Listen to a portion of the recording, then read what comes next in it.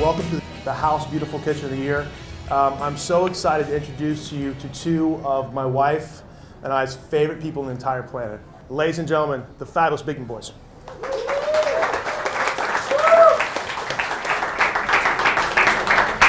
Thank you so much.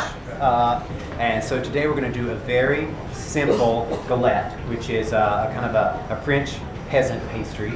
And what we want to do to demonstrate how easy it is to get two people from the audience, particularly people who never ever cook.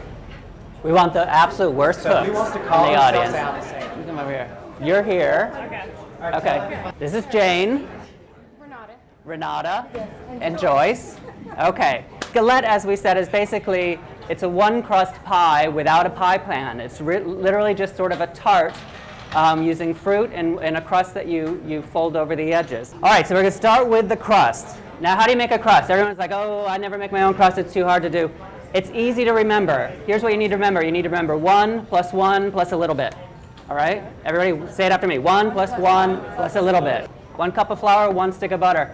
Where's the little bit? You know what? You always have to have a little bit more flour in there because think of this. Think of a pie crust as solid, so you don't want it to melt with the butter.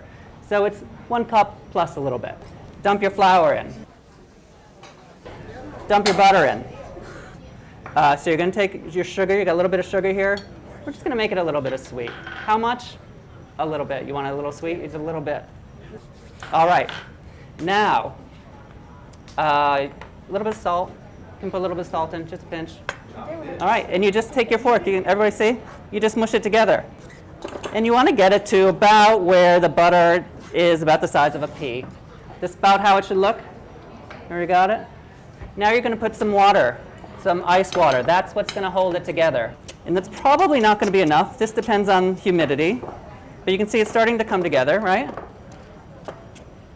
So do another dollop of water or cream in your coffee. You can use milk for this.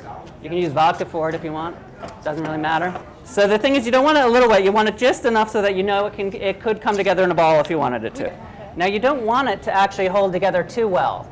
You want a flaky crust. So always remember, you want it just to where, you know, it kind of holds together. That's good enough. Now there's all these great ways of rolling out your dough, right? There's all these fantastic ways. You know how you should do it? You should roll it until it's flat. That's my method. It's very difficult to roll it until it's flat. All right, so fold it in quarters. It's a great way to transfer it. Fold it in quarters and then unfold it on your tray. Oh my God, I got a hole. Look at that. Done. Now the basic parts of the inside of a galette are fruit and a little bit of flavoring, some sort of flavoring, and sugar. So we're going to do a little bit of basil. Just tear your basil on here. But you can do anything. You can use a little rosemary, a little bit of lemon thyme. That's great. Orange zest, lemon zest. All right. So here's our flavoring. Now we need some fruits. So I just cut them in half. If they're big, cut them in half. You know how much fruit do you put in it? Always put about a quart. Always have a quart of fruit. A quart of fruit will do most anything for you. It's good for a pie. Now, the only other thing, you've got your flavoring. You've got the basil. You've got the strawberries. Now you need a little bit of sugar. Now, how much sugar do you put in? Again, just a little bit. If it's a sweet fruit, just throw in 1 fistful of sugar. If it's kind of a soury fruit, some of your tartar berries, 2 fistfuls of sugar. Then you fold your edges over. Now this is maybe where you might want to put a little care into it. So it's good. You really don't want a hole in it because the juices as it bakes will leak out. If it does, it's fine. Drizzle it over the top. Drizzling is a sign of a good chef. We've got our galette.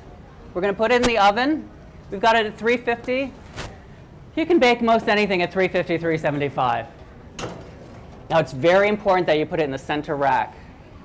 Okay. No, it's See not. how important that is. It's not at all. Ladies and gentlemen, the fabulous Beekman Boys. Clap your hands. Thank you, man.